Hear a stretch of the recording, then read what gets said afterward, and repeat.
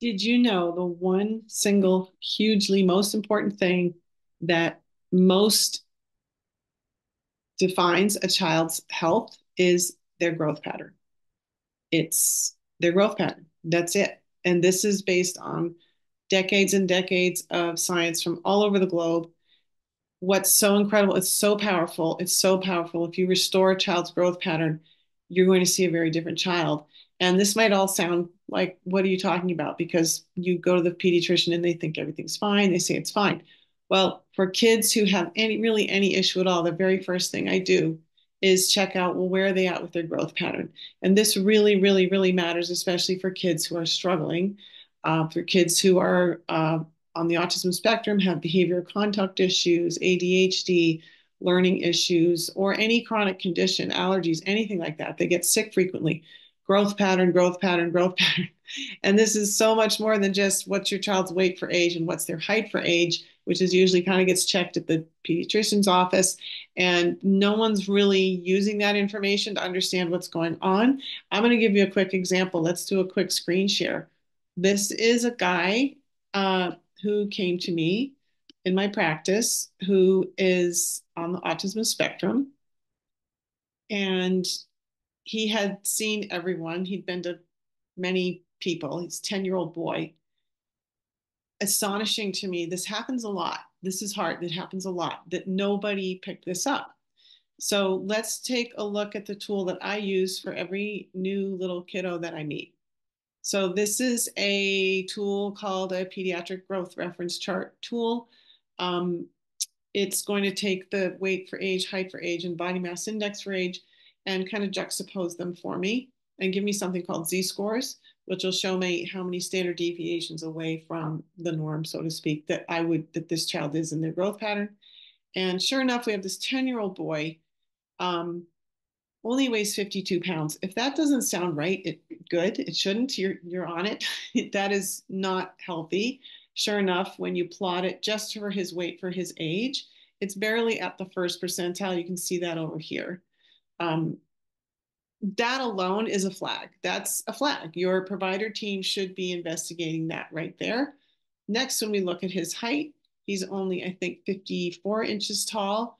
He is barely around the fifth percentile over here, his height for his age. Now, how do we know this isn't right for this guy? We know because we look at what did he weigh when he was born? What was his length when he was born? What are those parameters? And how tall are his parents? And what would we project and expect? You can do that, that there are rubrics for that. Then the other thing I look at is, well, I look at his food diary and actually quantify it. And I see, well, what total amount of food is he even eating? And you can juxtapose all these things and figure out what the gap is.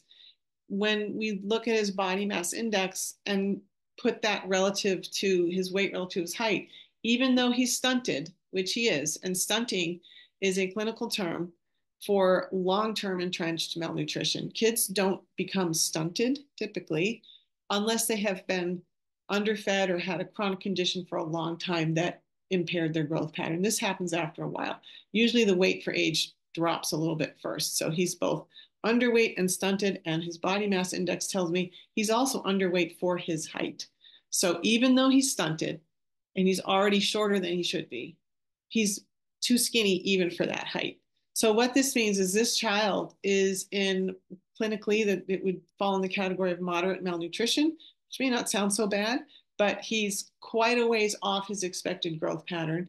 And in this circumstance, nothing gets better. His brain can't work. His brain doesn't have the nourishment it needs to function or organize anything. His gut won't heal. Being this underweight in itself will cause leaky gut. I get asked about leaky gut all the time. This alone will cause leaky gut. You can eat all the probiotics you want, all the fermented food you want, the dose of the kombucha, whatever. It's not going to help. You must figure out how this child can be replenished and refed, how to use food to do that. And of course, this is not something a neurologist is going to tell you, or an ABA therapist or an occupational therapist. It's not their skill set. This is really important. This is what I do all the time for kids. And you will be amazed. You will be amazed at what a turnaround you will see, not only in the kids' functioning, behavior, sleep, they're happier, they're less anxious. And if they have a chronic condition, the condition can start to get better typically when a growth pattern is intact. And I can't say it enough. Growth is literally the single most powerful indicator and driver of a child's overall health and well-being, how often they get sick, how sick they get, what kind of mood they have. It's so important. So don't overlook it. If you need help with it, I'd love to hear from you.